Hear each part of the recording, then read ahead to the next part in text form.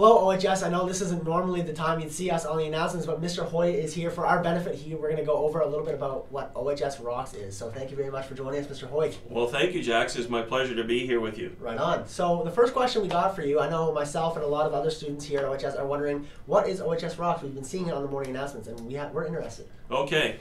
So OHS Rocks is replacing our annual rocking relay. So really only probably our 11s and 12s would remember what the rocking relay is. So our 9s and 10s might not be aware.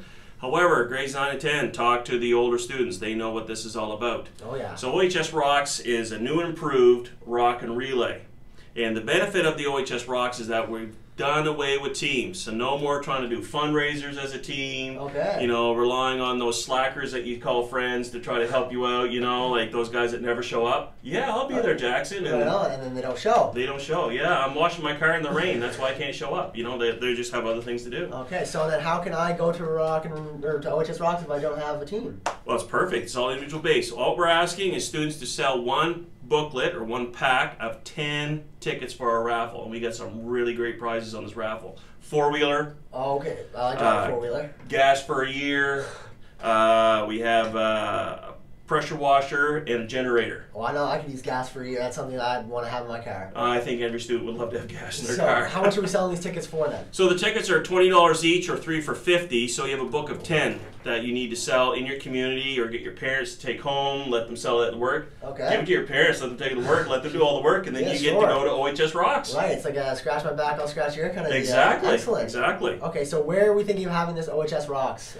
What's happening? So the actual OHS Rocks will be happening at Kingswood. We're moving it inside, get rid of all this nasty weather, rain, setting up tents, all this whole thing. I like that idea. So we have the Kingswood Entertainment Center all of ourselves. We got bowling, laser tag, video games. We're going to have some other games that we can participate in, and we'll be feeding you there.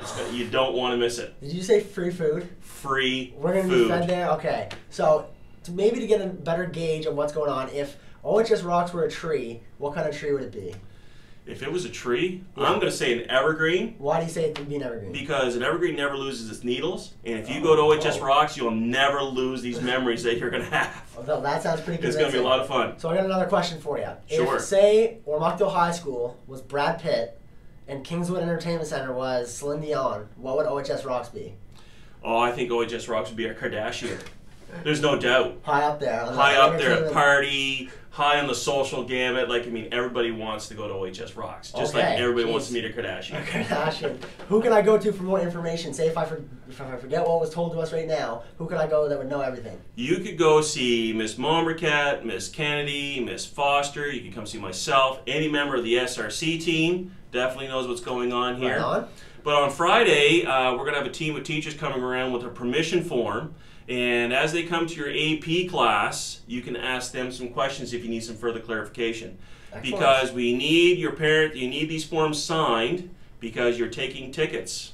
And we need to be able to track these tickets because these tickets are worth a lot of money, and the MB Lottery Association requires us to track these tickets. Big L word there. Yeah, the big L word. Like, we're legit. Oh yeah, L for legit. All for legit. All right, Mr. Hoyt, you know what, I think I'm pretty filled in with OHS Rocks, and I know who I can come to if I'm not, if I feel like I forget some things, so we really appreciate you filling us in with this information. Well, perfect. So just remember, anybody can come.